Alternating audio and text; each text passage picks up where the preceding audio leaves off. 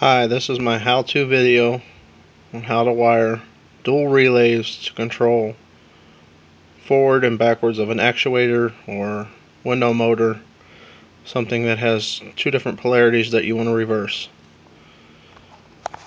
First, we'll start off with the relay itself. The little tab is the mount to firewall or wherever. The prongs sticking out are the different controlled. You do not need the pigtail setup. You can actually wire it directly off of the prongs, but this is pre-set up, so it makes it a lot easier.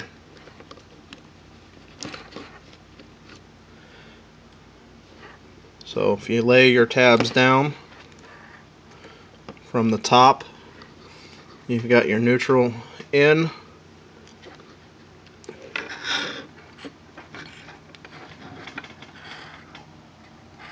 and you can see your two blue wires are your neutrals.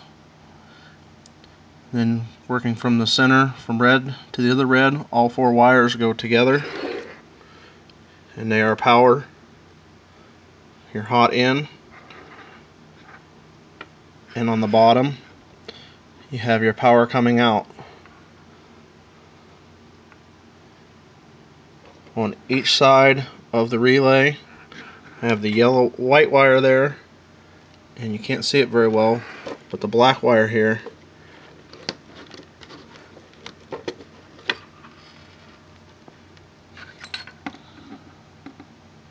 the white and the black wire are power in from your switch.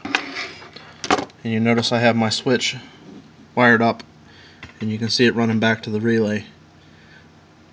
I also have to, when you do this, you have to run power to your switch, because the switch actually turns the power on, which generates the current or polarity going to your motor.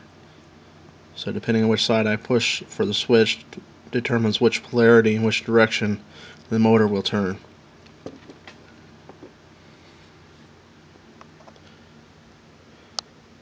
Thank you for your time.